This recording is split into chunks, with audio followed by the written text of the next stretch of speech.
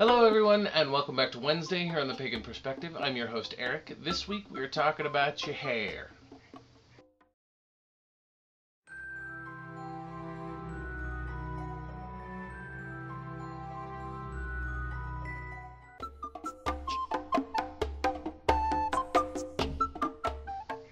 So this week we are talking about, and I'm sorry I don't have the name of the person who suggested this topic, but this week we are talking about growing out your hair for spirituality purposes and for or religious purposes.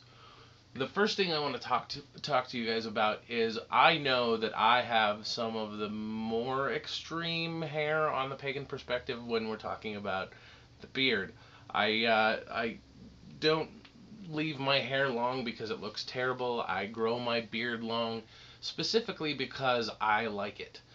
It's one of those things where I decided at one point that yes, I did want to look a little more Viking and kind of went with it, and I liked it, so I kept it. And I do occasionally cut my hair off because this in lies the comment of what I have to say about growing out your hair for spirituality. It does nothing for me.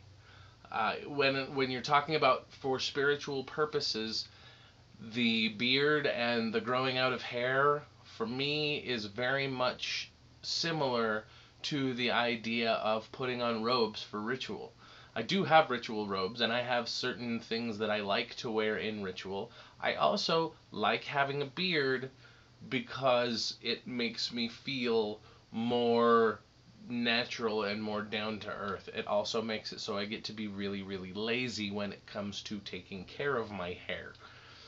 I don't think it makes me feel more spiritual in ritual, but I do appreciate that I look a little more the part during ritual when my beard is full and long and I get to play with it. That's another thing is I guess there are times when I am thinking to myself, and it does calm me and give me something to do with my hands other than fidgeting with other things. I get to play with my beard.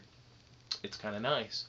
But when it comes right down to it, the idea of Samson and his power coming from his hair, I don't believe a word of that because I just don't. I never have. I've used it as an excuse to my parents to grow my hair out long when I was a teenager, but that's just because I was that kind of teenager. Since then, I've decided that I do look kind of terrible with long hair, and you guys will just have to take my word for it. But when it comes to having growing out your hair for ritual purpose or for spiritual purpose, I think if it does something for you, please by all means go for it. The only thing I would say is make sure that you can get away with it in your place of business or in the social situations that you find yourself in on a regular basis, because although the workplace is a little more relaxed nowadays than it was say 20 years ago, there are still places that are going to look down on you for having a beard with more than a little length and or hair that is past the collar in some places. So, take into account, as long as it's not going to adversely affect you in your day-to-day life, feel free to go absolutely crazy. I have to say, patience is the key if you're going to be growing out your beard. So, if you have any more specific questions about growing out your hair or what I think about it in ritual or anything like that, feel free to post those comments or questions in the comment section below. I'll get to them, over the course of the next week or so, as often as I can and as soon as possible. But other than that, thanks for watching, everybody, and of course, until next time, Odin be with you.